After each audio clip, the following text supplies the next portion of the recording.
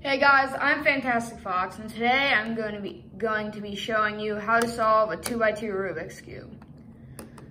So first we need to go over, well, what in the background is standard notation, which is basically letters that is basically moves on the cube. So R stands for right, D is down, and then L is left, and U is up, B is back, and F is front. Basically just what you think. So, and then the dash on top, right there, that's basically prime, which is counterclockwise. So this would be R prime, R, D prime, D, L, L prime, face, F, F prime, and then up, U, U prime. So it's not that hard to understand. It's just basically, instead of documenting every move that I do on the cube, you can use it doing letters. So the first step on how to solve a Rubik's Cube is you gotta get 3 of one color pieces onto one side. Oh, and red is opposite of orange, yellow is opposite with white, and green is opposite with blue. If it's solved, it has to be that way. There's no other way it can be. So I like to start with white. So basically what you do is just get 3 white pieces on one side like this. Pause the video, you need to catch up. Then there has to be a white piece and so this is on top.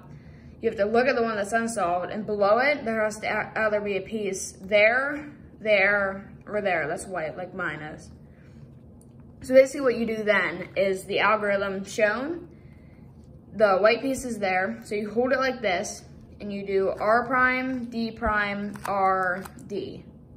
And then that won't solve it right away sometimes, but basically you just do that until it's solved. R prime, D prime, R, D. R prime, D prime, R, D. R prime, D prime, R, D. And then eventually it will be solved. So the next step is to get this first layer solved. This isn't solved because these will be one color on every side once it's solved.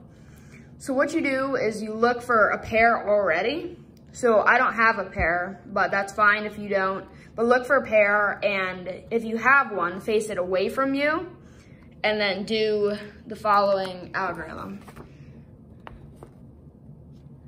So let's say you don't have a pair, then you just basically do the algorithm, then you have a pair, face away from you, do it again. So R prime, D prime, R, L, D, L prime, R prime, D prime, R. So if you had a pair at the beginning, then it should solve the layer. If not, you probably messed something up. Then I have a pair here, so face that away from me, and then do it again. R prime, D prime, R, L, D, L prime, R prime, D prime, R. And then this entire layer will be solved. The next step is the yellow face. So that's the white, and from the beginning of the video, the opposite of white is yellow. So we need to get that side to be yellow. So basically what you do, if you only have one corner piece, yellow, you put it in the bottom left corner. If it's 2 yellow pieces next to each other, then you put it on the right side, and if there's none, just do the algorithm. And if there's 2 like this, you put one of them in the bottom left, and then do the algorithm. So I have none.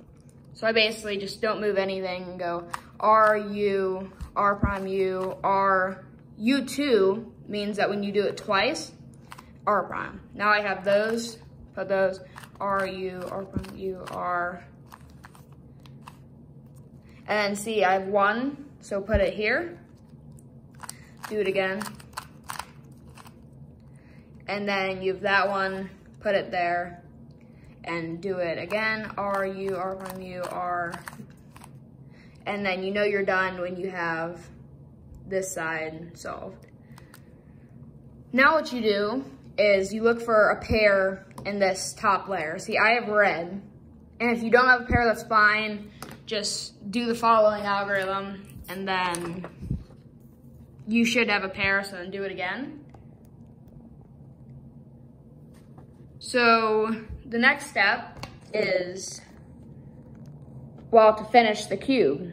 So now you look at, and if you have the pair it up to its side so you have that face solved, but you still have to have yellow and white. If you have the pair, just line it up to the pair on the bottom and then face that side away from you. Then you do R prime, face, which is that, R prime, back twice, R,